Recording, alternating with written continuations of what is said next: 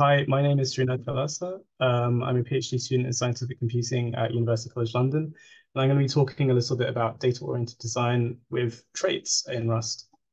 So the split of the talk is I'm going to be introducing what data-oriented design really means, what I mean by it, and how Rust traits kind of enable this.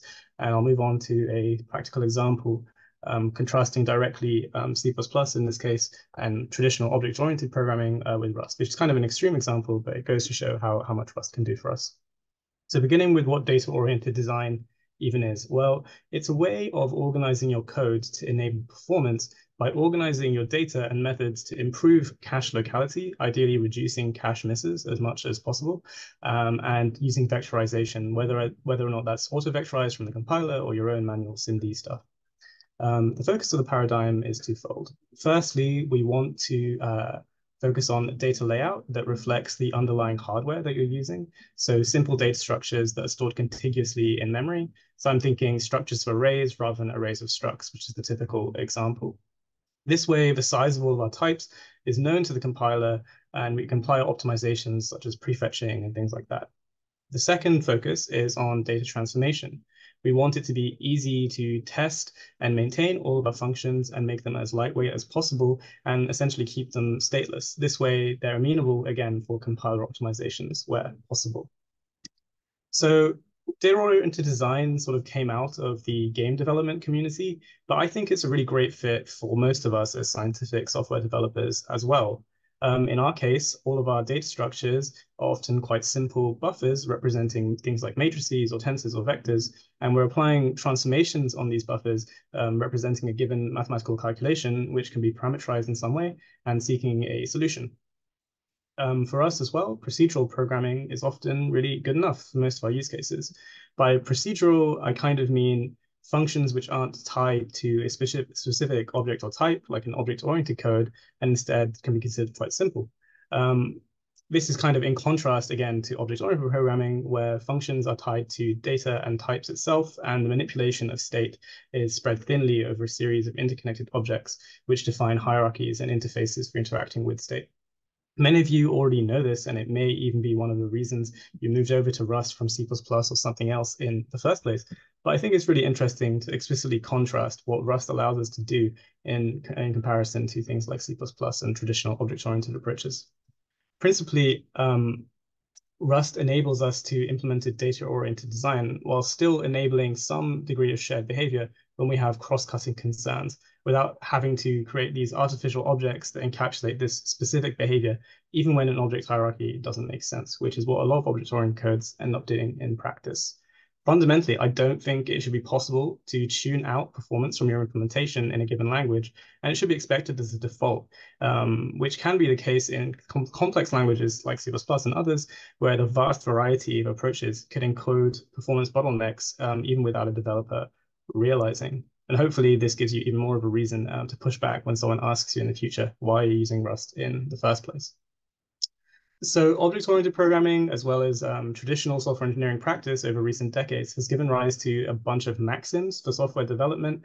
These are often given when developers are relatively junior, and they're often harmless, especially when they're around code cleanliness and code organization and so on. However, often these maxims do lie in contrast to achieving performance. I've got a few of these from a great talk by Brian Wills available on YouTube, which I can link after in the chat. But going through a few of these where these do affect performance, I think is interesting and kind of lies in contrast with object orientation when we want to do something in a data-oriented fashion instead. The first being preferring polymorphism. Here, basically, objects define their own behavior, and calling code interacts with objects via a specific interface. The second is code shouldn't, in general, know about objects' internals, and interfaces should encapsulate all known information about an object to a caller. The third is that functions should always do one thing, and if there are sub-functions, these should be taken out in order to be testable, even if there is no generic use case for these sub-functions. And the fourth one is not repeating yourself and preferring abstraction where possible.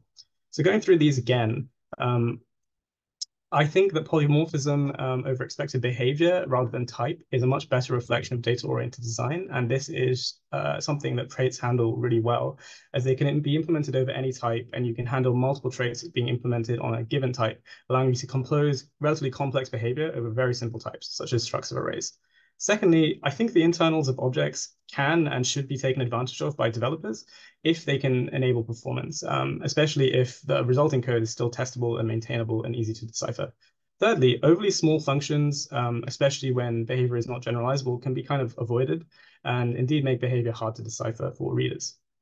I think repeating yourself as well can be taken a bit more generally. Obviously, you don't want to copy and paste code where you're just changing parameters or a template, but repeating some logic for clarity inside of functions, especially if it doesn't affect performance, I think is completely fine.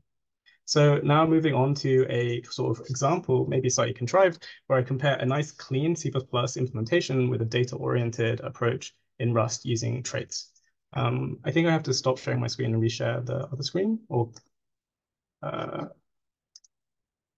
yeah. Okay, so here on the left, you can see I've got a C++ implementation of something, and on the right, I have a Rust implementation of the same behavior. In C++, I have this abstract class for a shape, and I've got all my nice virtual methods for attributes of shapes, as well as something that does some kind of behavior using these attributes. Here, I'm using the vertices and area to do some kind of calculation. I've got all these nice subclasses for squares, rectangles, triangles, and so on interacting by these virtual methods again.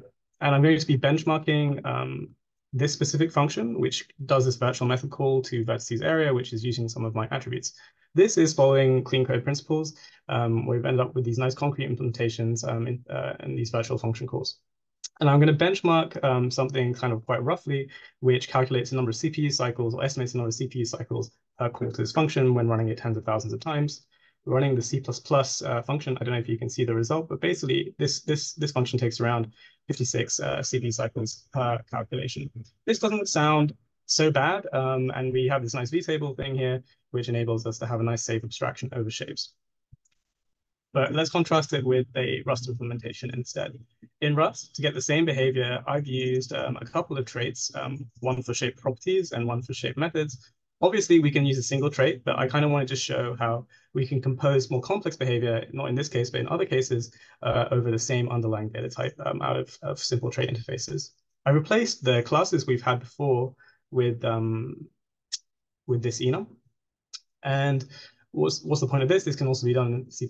Well, basically, the idea in C++ would be to achieve polymorphism with these different types. You can use case and switch statements or if and else statements to achieve some kind of polymorphic behavior. But the idea of using an enum in this case is that the variants are all going to be of the same size, and the compiler can do pretty well to figure out how to fetch data into memory in an optimal way. In doing this, I've actually violated a clean code principle about not knowing about object internals, as we're using knowledge of what these shapes actually are in order to implement our trait interfaces for them. You can see that here. I've used some knowledge about what a square is, what a rectangle is, and what a triangle is.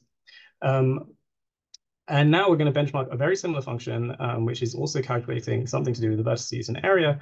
But this time, instead of being generic over pointers to these a vector of pointers to shapes, which the compiler can't really optimize, so it doesn't really know what size they are. Instead, generic over the kind of expected behavior of shapes, while retaining some of the data-oriented stuff in that, like, we now know exactly what size all of our variants are. We can do another benchmark with the Rust code. And we see we've gone down to about 6 CPU cycles per function call. This is like a nearly 10x improvement over the C++ code, but we kind of violated a bunch of clean code principles in order to do this. However, we see that a bunch, our code is still readily maintainable and retains some polymorphic behavior, in that we're now generic over the kind of behavior of our functions instead of this actual type.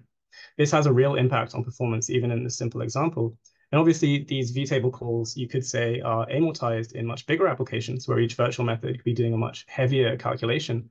But death by 1,000 cuts is still death. And despite our code being clean and recommended in the C++ object-oriented style, we needlessly lose performance just by our approach, which is the recommended approach. The difference in this specific example is the best part of a decade in terms of hardware advances. So as a final thought, I think I'm coming to time, is that data-oriented design is good. Rust traits enable us to retain some of the benefits of polymorphism over complex behavior as well.